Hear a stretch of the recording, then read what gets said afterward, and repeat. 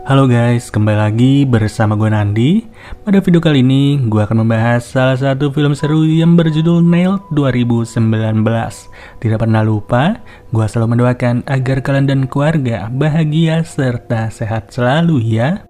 Film dibuka dengan memperlihatkan sebuah bengkel di pinggiran kota yang dikelola oleh sepasang suami istri. Mereka adalah Jae-gu dan Sun-young. Bengkel mereka terlihat sepi terutama sejak adanya proyek pembangunan perumahan yang membuat orang-orang memilih untuk mengambil jalur lain. Jae-gu berusaha untuk protes, tapi ia malah tak sengaja terjatuh serta menimpa anak dari bos proyek tersebut. Hal itu membuat Jae-gu sengaja diseret ke kantor polisi demi mendapatkan peringatan keras. Ketika di kantor polisi, Jae-gu turut mendapat informasi bahwa orang tuanya Sun-young akan menjual sebidang tanah yang menjadi lokasi dari bengkel miliknya. Tapi ternyata keluarga Sun-young mengatakan hal tersebut hanya untuk menyindir Jae-gu karena Jae-gu tidak memiliki penghasilan yang mumpuni. Di saat sedang duduk santai sambil menikmati sebatang rokok, tiba-tiba Yun-mi, cucu dari pemilik warung, memberikan sebuah minuman kepada Jae-gu. Namun ketika Jae-gu mau meminumnya, tiba-tiba Mr. Moon alias pemilik warung langsung marah-marah. Ia tak habis pikir kalau Jae-gu sudah berani protes ke tempat pembangunan dari perumahan itu. Beliau memiliki anak buah yang salah satunya adalah seorang inspektur bernama Park. Keesokannya terlihat Jae-gu yang sedang menghampiri Sun-young di rumah orang tuanya. Tapi ketika sampai di depan pintu, Jae-gu pun mulai mendengar perkataan yang tidak enak dari keluarga Sun-young. Yang mana orang tua Sun-young ini sangat mengharapkan kalau Sun-young menikah dengan orang sukses selain Jae-gu.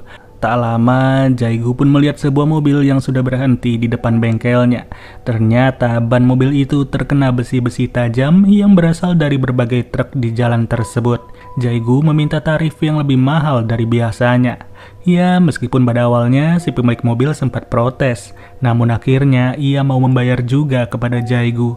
Di sini, Sun-young sengaja memberikan uang kepada Jae-gu, yang dimana uang itu berasal dari ayahnya. Jelas, Jae-gu pun menolaknya dan ia malah memberikan penghasilan dari tambal ban tadi kepada sang istri. Lalu ketika istrinya sedang tertidur, Jae-gu sengaja beranjak pergi ke jalanan seorang diri untuk menaburkan besi-besi itu.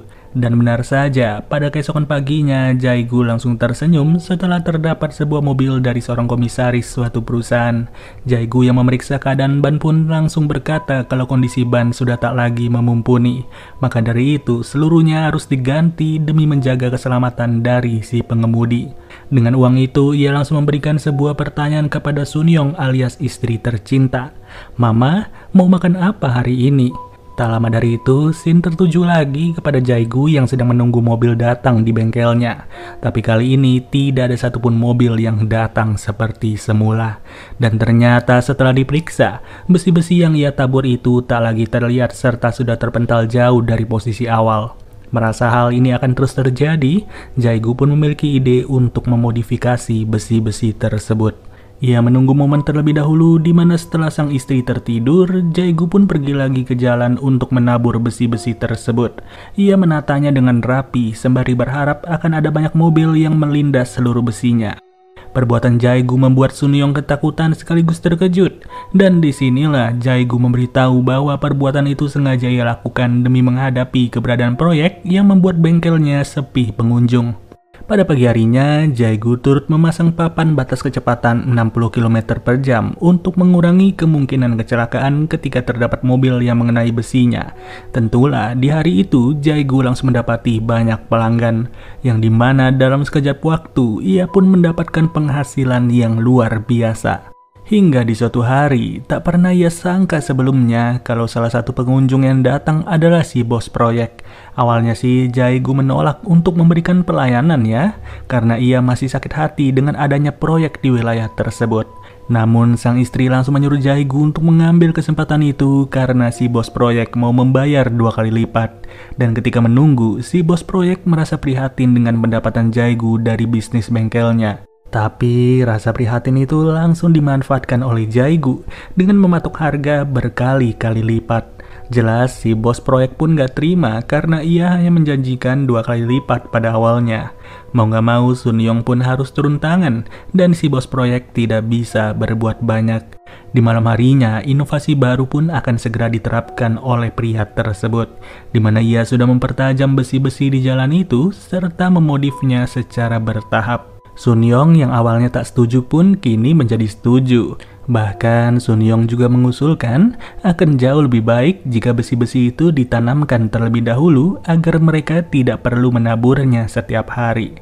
Namun ide tersebut harus tertunda karena mereka pun dibikin panik dengan kedatangan Inspektur Park beserta istrinya. Alhasil pada esok paginya Jae-gu tidaklah mendapati pelanggan sama sekali dikarenakan seluruh besi yang ia pasang sudahlah hilang tanpa diketahui.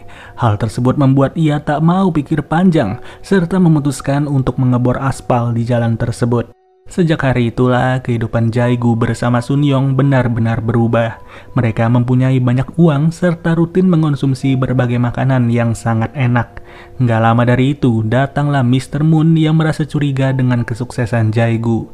Ia pun sengaja mengajak Inspektur Park untuk terus memantau kegiatan Jae-gu beserta sang istri.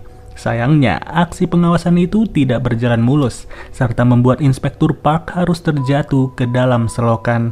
Dan ketika giliran Mr. Moon tiba, ia pun benar-benar memantau sepasang suami istri itu dengan sangat jeli. Hingga di suatu waktu, ia mendapati Sun Yong sedang memasang banyak besi di jalanan. Dari situ, Mr. Moon pun langsung menemui Sun Yong pada esok harinya, serta mengatakan kalau ia sudah mengetahui perbuatan Jae-gu dan juga dirinya. Tapi Mr. Moon tidak tertarik untuk membocorkannya jika Sun Yong bersedia untuk bertemu dengan dirinya di suatu tempat. Yang sayangnya pertemuan itu harus berakhir dengan guncangan kuat di dalam mobil.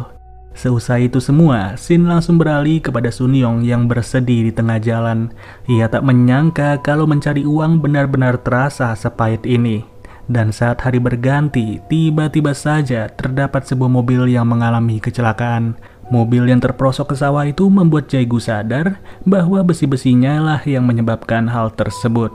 Di mana bukannya langsung menolong, Jae-gu malah bergegas untuk membereskan kembali besi-besi yang sudah ia tanam.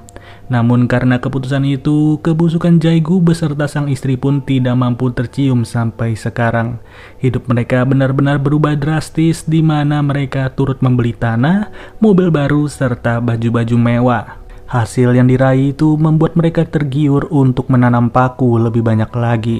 Dan hanya butuh beberapa bulan saja, sepasang suami istri itu pun memimpikan untuk pindah ke Seoul serta membeli rumah mewah di pusat kota. Sayangnya harapan itu harus pupus dalam seketika setelah mereka mulai mendengar kabar kalau Yumi mengalami kecelakaan di jalan sekitar bengkel. Dan seketika itu juga Jae-gu turut mengetahui rahasia gelap dari sang istri yang sengaja dibongkar oleh Mr. Moon sendiri. Sesampainya di rumah, Jae-gu pun melihat Sun Yong yang sedang sibuk menanam paku di jalanan. Tapi ia tak lagi berniat untuk membantu, melainkan Jae-gu langsung membuka lemari serta menyobek surat tanahnya. Tindakannya itu langsung dihentikan oleh Sun Yong yang berujung Jae-gu mencabut kembali paku-paku di jalanan dan film pun berakhir. Ya, pada intinya sih guys, film ini mengajarkan kita bahwa perbuatan yang tidak baik akan selalu berakhir dengan yang tidak baik. Dan apa yang kita tabur akan mempengaruhi apa yang kita tuai ke depannya. Oke deh guys, mungkin segini aja pembahasan alur ceritanya. Gua Nandi cabut dulu. Dadah.